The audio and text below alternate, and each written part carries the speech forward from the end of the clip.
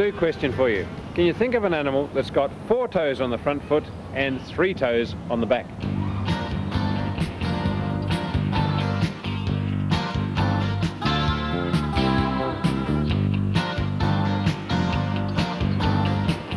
Well, a mystery question. 4 toes on the front, 3 on the back. It's a South American tapir, a very odd animal. In fact, it's one of the more primitive of the mammals, and people looking at it see that rather peculiar sort of snout and think it must be rather related to a pig.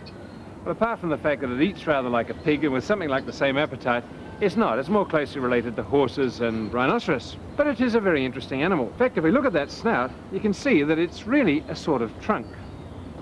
Being a South American animal, it lives in the jungle, and it wanders through looking for interesting leaves to eat. And that snout is rather like a long finger that can smell. You can see it sniffing at the bread here, and when it decides it likes it, it uses that snout, like a trunk, to tuck the food into the mouth. And those very large, powerful teeth can munch up pretty tough vegetation. Here's another one here. He's going to eat my jersey if I don't give him some of this bread. The eyesight's not particularly good, but smell is wonderful.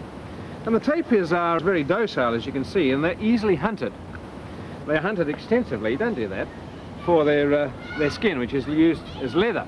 That's one way in which they're endangered, but more severe is the destruction of the forest. So zoos play a very important role in preserving this creature by getting it to breed.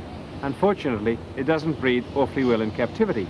So here at the Adelaide Zoo, something of a coup is this little character here. He's a baby tapir, and he's just been born here. It's a fairly unusual event. Like all tapirs, you can see it's got this beautiful camouflage, which is very effective, because as the sunlight comes through the jungle leaves, it's all dappled, and the patterns on the skin of the baby break it up and make it very hard to see, until it's old enough to look after itself. Well, back to the original question, the toes. If you look at the foot, you can see that the front foot has 4 toes, the back foot has 3. Pretty unusual in hoofed animals, which normally have 2 toes or 1.